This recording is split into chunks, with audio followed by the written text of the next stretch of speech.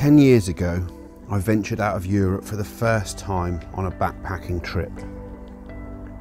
Prior to doing so, I went online in search of destinations that would be inspiring as well as interesting, and I came across Georgia. But back then, I never actually got round to visiting. Then in late 2016, while seeking out new photography destinations, Georgia returned onto my radar. I researched the country, I hunted photography spots, and eventually booked my first trip in March of this year. Longing to return ever since, in June, I booked my return flights for this month, October 2018. Our journey began in Kutaisi, and we were there to visit a number of historical sites, as well as the capital Tbilisi on our 9-day tour.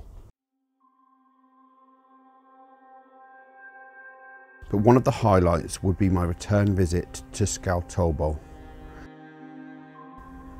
Today, Tskaltubo is a playground for urban explorers and travellers looking to get off the beaten path. But as part of the USSR, it was a popular spa resort, famous for its healing mineral waters and radon bath treatments.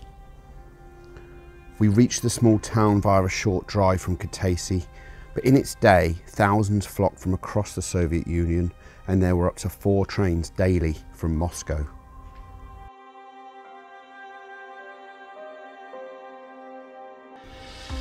The first bathhouses are believed to have opened in 1870, but in 1925, the first sanatoriums with inpatient facilities were built. Development continued, and in 1931, Tskaltubo was designated as a balneotherapy centre and spa resort by the Soviet government. Balneotherapy is the treatment of disease and medical conditions by bathing in mineral-enriched waters.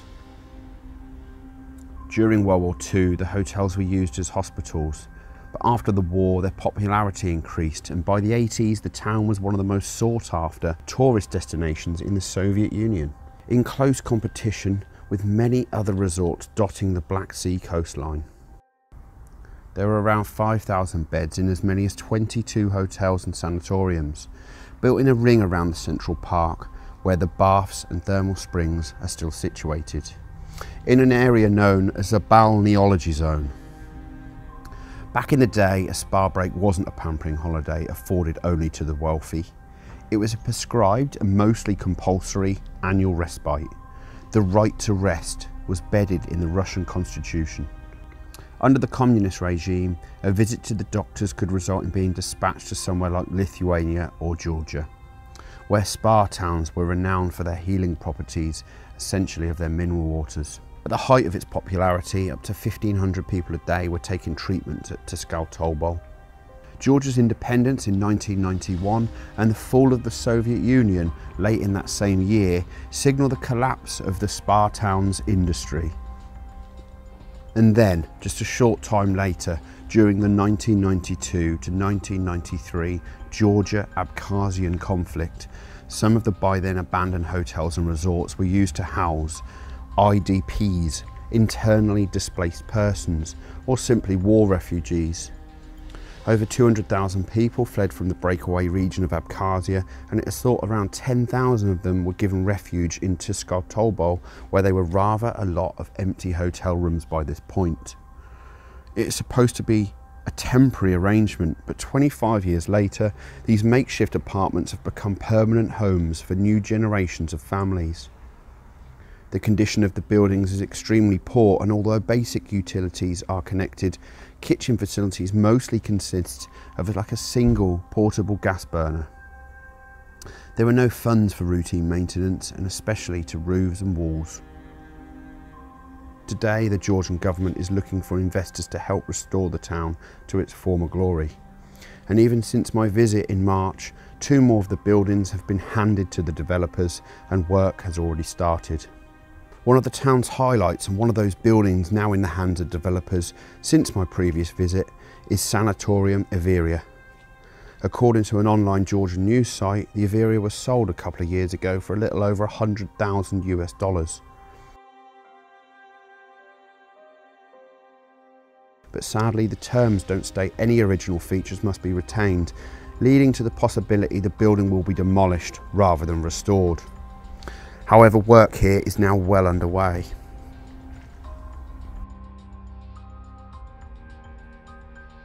Back in March, I had one of those wow moments when I first laid eyes on the entrance of the former Hotel Media and its stunning architecture.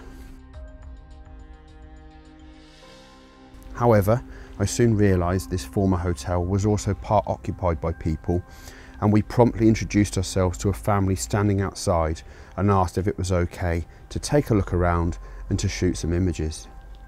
"You are most welcome," was the father's response in great English, and he pointed to the direction we should head. It had transpired the left-hand side of the Hotel Media is occupied and the part on the right is completely abandoned, and that is where he had sent us. A staircase either side leads to the next floor, where we were suddenly faced with a stunning blue arch supported by marble columns and detailed brickwork.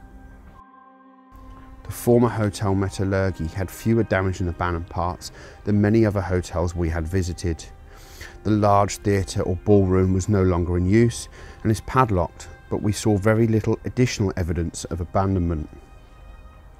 The main draw here was the central part of the building, once the hotel foyer, where there were large internal balconies and huge chandeliers hanging from the ceiling.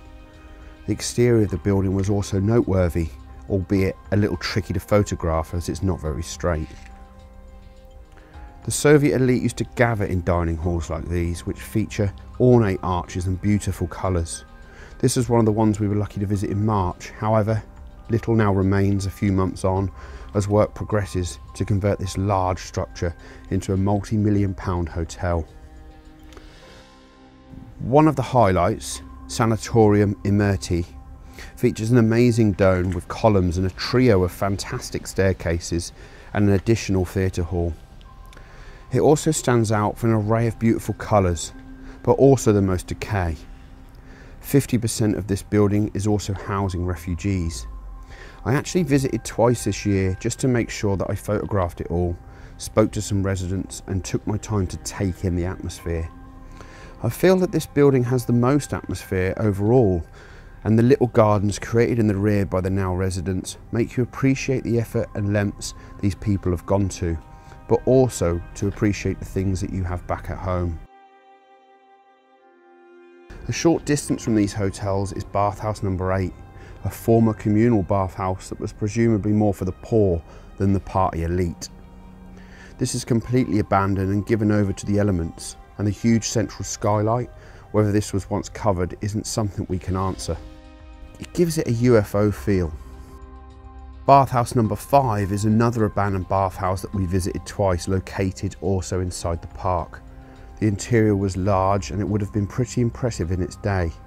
Several of the deep yellow tiled baths are still intact, but since March, sadly graffiti has now overtaken this entire building. A real shame. On the subject of tourism and whether or not it's appropriate to visit buildings occupied by people that are essentially refugees of war, this is something we have considered in depth, and I have done personally on both occasions. I was appalled to see graffiti in many of the buildings now since my March visit, and this is only really down to one thing: increased media, photographic and national attention. I wouldn't put Tskaltubo in the category of dark tourism, visiting places associated with death or suffering, but some of the considerations really should be the same for anybody wanting to visit. Originally, our reason for visiting the town was to explore the sanatoriums and to learn the history of the town as well as the spa culture, and to silently shoot the interiors that were out of the residents' way.